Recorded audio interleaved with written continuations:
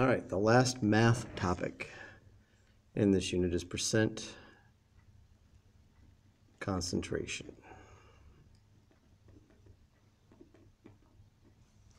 Percent concentration is used commercially when describing solutions. For example, fruit juices. If a fruit juice says it contains 10% juice, that's a percent concentration. So if you buy a liter of the fruit juice, you can count on 0.1 liters of that being actual juice. The other 0.9 liters would end up being water and sugar for the most part. So it gives you an idea of how much juice is in there. It gives you an idea of concentration. It's not really used as often in science as molarity and molality are, but because of its commercial aspect, its everyday aspect, it's worth us knowing. Now, any percent, no matter what you're calculating, is some part divided by the whole times 100. That's the way all percent work. So if you wanted to calculate your percent on a test, let's say you get 19 out of 30 questions correct. Well, to find your percent on that test, you would take the part, the 19, divided by the whole, the total number of questions, times 100. So 19 divided by 30 equals times 100. You'll have gotten a 63%. And this is really no different, except we're dealing with volumes or masses, the two major types of percent concentrations that we deal with. There's percent by mass,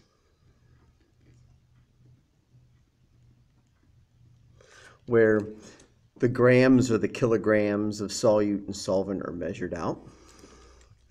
And again, we're going to use the same general equation, part divided by whole times 100. So it would be the mass of the solute divided by the mass of the solution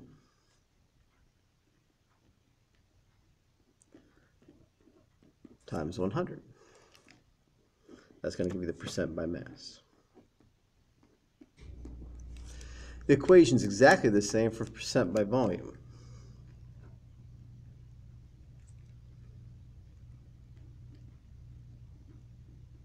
Except where it says mass, you're going to put volume.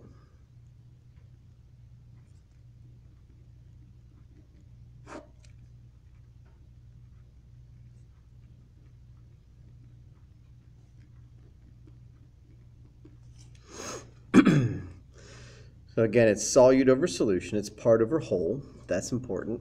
It's the total solution that goes on the bottom. So if they give you information about the solvent, you'll have to add the solute and the solvent together to get that total.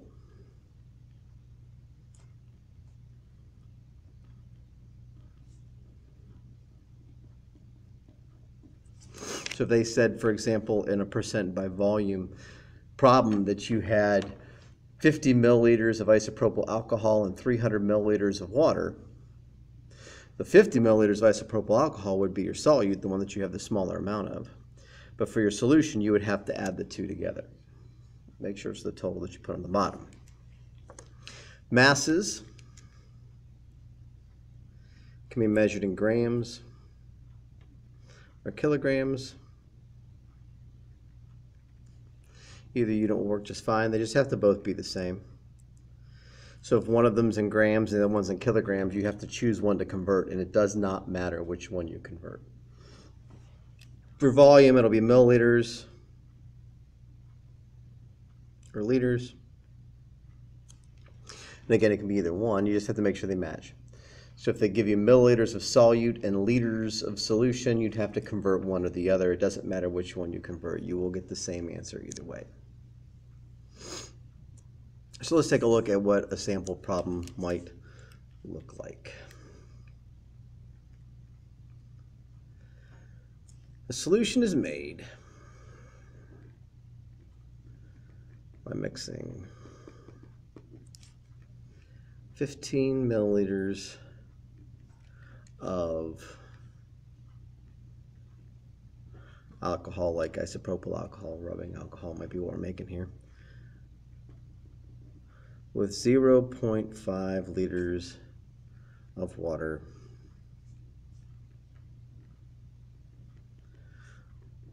What is the percent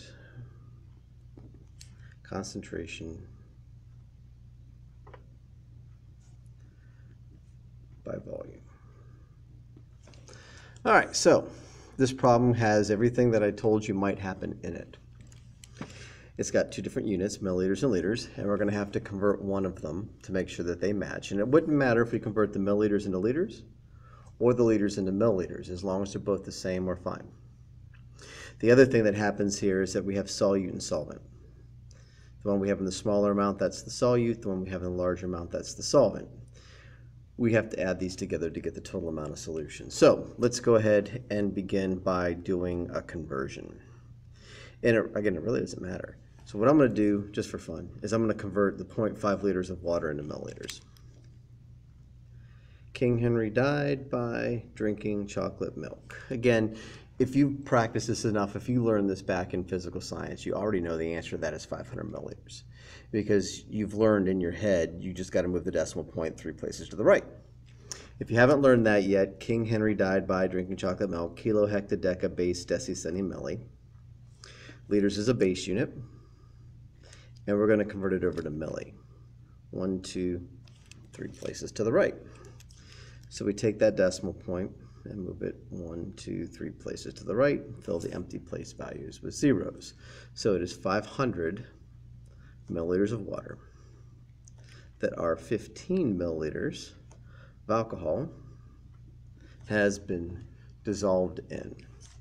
Now, again, that solute, that solvent, the one in the smaller amount when you're mixing two liquids together will be the solute.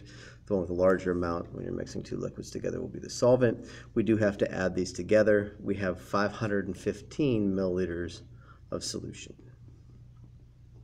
So again, both the little tricks that I told you might happen here, making sure that the units match, having to do these metric conversions, and then making sure that what you're using on the bottom is the whole, is the solution. And whenever you're given solute and solvent, you will add the two together to get the solution.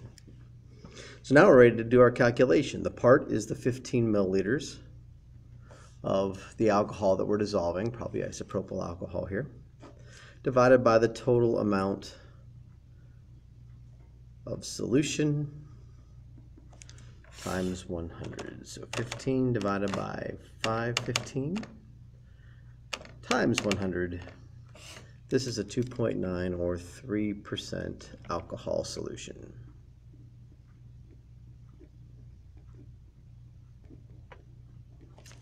And I like to write that by volume after the answer there so we know that it was a percent by volume that we calculated.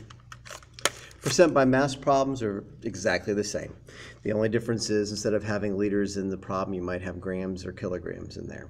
But it's the same two things you have to worry about, making sure both your units match and having to do a little metric conversion from time to time. I mean, if they really wanted to be a pain and they want, well, I told you, they like to test multiple things in the same question.